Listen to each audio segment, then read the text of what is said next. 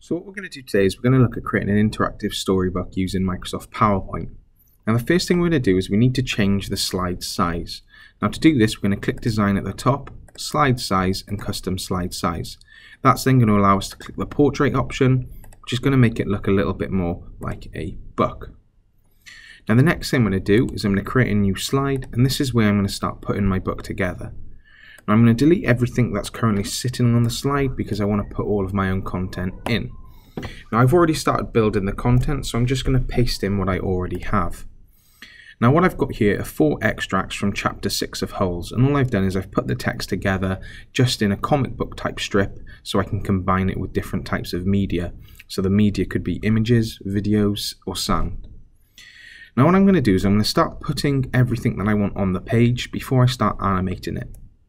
So the first thing I'm going to do is I'm going to click Insert Pictures, and I'm going to insert a picture of someone falling, and I'm going to put that at the top. The next thing I'm going to do is I'm going to look at the first paragraph and put in a picture that could potentially link to it. So it talks about Stanley having a pair of shoes. So all I'm going to do is insert another picture of a pair of shoes. Now what I'm going to do is I'm just going to copy and paste it. So I've got 2 shoes just so it looks like a pair, and I'm going to put them next to each other. I'm then going to highlight them, and I'm going to do something called grouping. Now the grouping will just mean that you can move them as one image. Now all of the images that I'm using in this video today I've got from the website, or I've used the search engine Creative Commons. Now this allows you to search for images that people have put up that you're allowed to use to share, and it says here that you can use them, modify, adapt them or build onto them. Now what I'm then going to do is I'm just going to completely... Now the next thing I'm going to do is I'm going to start putting in the final few images. So it talks about someone running, or he ran. So what I'm going to do is I'm going to insert another picture, and I'm going to put in a cartoon picture of someone running. Now this is a GIF animation, or a GIF image. Now what this means is that when the PowerPoint plays, it should actually run. And I'm going to turn it around just so it's the other side. I'm then going to talk about the final paragraphs. This one talks about a patrol car, so I'm going to insert a police car. Now the police car is facing the wrong way, so I'm going to do the same thing that I did with the picture above. And I'm then going to do the final one. Now for the final one, it talks about the pair of sneakers, these ones at the top, were stolen. So what I'm going to do is I'm going to sort of have them sitting on a table, and I'm going to make it look like a robber's coming in to take them. So the first thing I'm going to introduce is I'm going to put in a table. I'm then just going to copy and paste this image. So I've got 2, and I'm going to make it smaller just so they're sitting on the table. And the final thing I'm going to do is I'm going to insert a picture of a robber. But I'm going to leave the robber just over here to start with, and I'll show you why. Now we've got all our content there, we need to actually start making it interactive. So we need to use the animations option at the top to make them come in from different sides. Now what I'm going to do to start with is I want Holes to already be on the page. So I'm just going to start animating chapter 6 and the person falling. Now I'm going to click this button that says Animation Ping.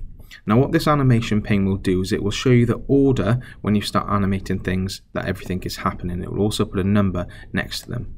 So I will start then with animating the Holes title. It's got a number 1 because it's the first thing. I'm then going to click on the second or the first image that I've put in, and I'm going to use the option called Fly In. Now currently, as you saw there, he came from the top. Because he's falling, I'm going to change the effect option so he comes from the top rather than the bottom. And then the final thing I'm going to do is I'm just going to animate chapter 6. Now you can always test this at any point. You can click on slideshow, you can see Holes, you can see the person falling and the chapter. Now because I haven't done anything with this, they already are on the page, and you can see that this person's also animated. So I'm then going to start with my paragraphs. Now all I'm going to do is I'm going to make them fly in from the left hand side. So I'm going to go fly in, and I'm going to change the effect option from the left. What I'm then going to do is I'm going to do the same with the shoes. I'm going to have them fly in, but this time I'm going to have them flying in from the right hand side. And I'm just going to repeat this process for the first few things. So I'm going to have this next text flying in from the right. And because this person's running, I want him flying in from the right as well.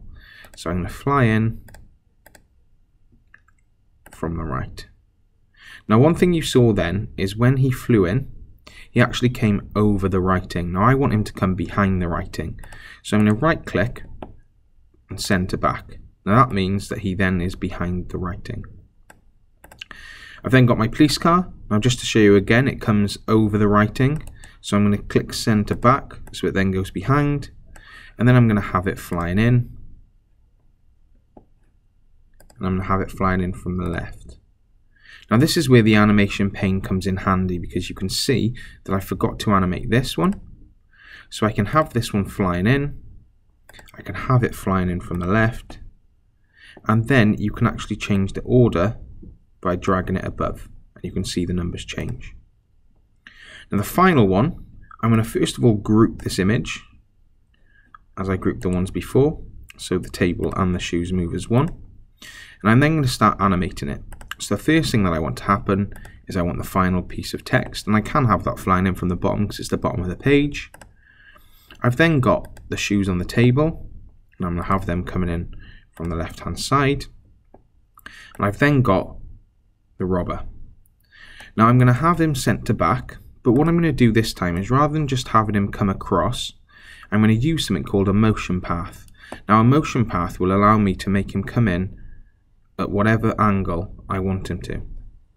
Now to do this, I'm going to go on add animation, but I'm going to look at the motion path options here. Now I'm then going to click custom path.